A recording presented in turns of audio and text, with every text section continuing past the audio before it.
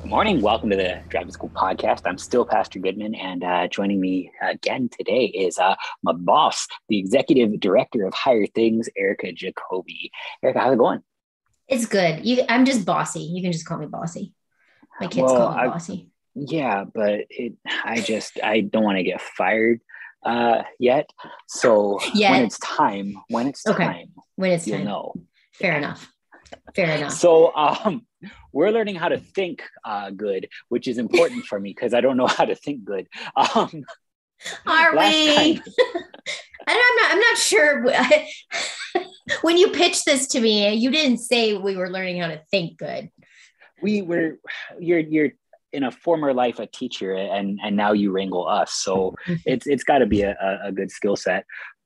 Last time we talked about a logical fallacy, a think bad, called an ad hominem attack, which you recognize because you stop attacking the argument and you start attacking the person. The simple way to define it is you're being a jerk. Yeah. So remember, just for a review, an ad hominem argument is attacking your opponent's character or personal traits instead of actually engaging in the argument that you're having. And remember, we even defined argument as it's a process whereby we discuss something and try to and come to the truth. That's the purpose of an argument, right? So ad hominem is you're straight out just attacking the person rather than engaging with the discussion. We had a wonderful example where you attacked my character, and you also told me that was fun for me. We weren't done, so I assume there's more wrong with me with ad hominems. Is that where we're going? We are. Yeah, I'm going to give you another example of an ad hominem. So ad hominem, I believe, I'm not a Latin expert, but I did study Spanish. So if there are Latin experts out there, you can correct me. But ad hominem, I think, translates to at the man. So it's an argument, right, where you're attacking the person, essentially making the argument. And today we're going to talk about, and I hope I say this right, but I believe it's tu quoque. And I will give you the spelling. But it's a type of an ad hominem logical fallacy as well. And people use it to avoid having to deal with criticism by turning it back again on the person with criticism. Okay, so I'll give you an example. I could have used this last time. Right. So you could have turned it back and done a tu quoque on me, right? It could be really, So is this Latin for I know you are, but what am I? Or what are we doing here? Yeah, kind of. Okay. You got it. Yeah. So an example of, let me give you an online example for the kids out there, because they'll relate to this. So it might be like, well, he can't accuse me of bullying him online because he bullied my friend last year.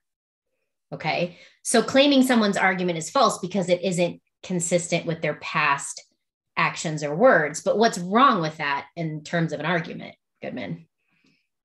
It's still not actually addressing the argument. It's just dodging it completely. Right. So you answered criticism with criticism. So you avoided engaging with it. Someone's critiquing you, maybe, hey, you're being a bully. And instead, I think kids do this a lot with their parents, right? And that's when parents come back with, do as I say, not as I do, right? Right. You catch your kid. I don't know, maybe, hopefully not. Don't do this at home, kids, but maybe vaping or something. And you go, well, you used to smoke, Dad, so you can't tell me not to, right? There was a famous commercial about this when I was little. And it was this anti-drug thing where the kids just get caught doing bad things. Don't do drugs, kids. But he yells, I learned it from watching you. And that's where it just sort of cuts to the father in deep self-reflection. And so this is one of those places where it might be perfectly true that you are also a jerk, but that's still not going to solve the problem. Mm-hmm. Right. And why do you think it's so effective to do a tu quoque attack? Well, because what does it do to that person? Attack a person than an argument. It silences them, so I don't have to deal with what they're saying. And if I don't know how to argue the argument, or even just the argument is nuanced, and I might even have to admit that I'm maybe not perfectly right in my stance. You can be all the way dumb, and I don't have to deal with it at all then. Right. I mean, have you ever heard in an argument the best offense or the best defense is a good offense? Is a good offense, right? It's that. Yeah. Yeah, that's two quoque. So if you think about it, now you can see this. Another really good example of this is you see this all the time in political debates, and it's really degenerated. I mean, it's never been great, but it's really degenerated, right? So someone's experience, and let's talk about how you can actually respond to a two quoque argument, right? That actually would be really helpful. Right. So let's just say let's take it to the political realm. Let's say a politician's tax plan can't possibly work because you have no political or legal experience. Maybe you were an actor. So I lived in Minnesota for a while, and they elected a wrestler, right? And they discredited it. Hey, it was pretty entertaining for a while there. Jesse Ventura, look it up, kids. It's kind of fun. But you could say, well, your tax plan is never going to work because you have no experience with doing anything with taxes. So why should we trust you?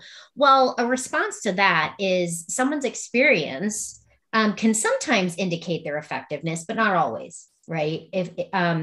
And you can turn it around with a question of, would you say that it's impossible for someone to be new and come up with really good ideas? Right?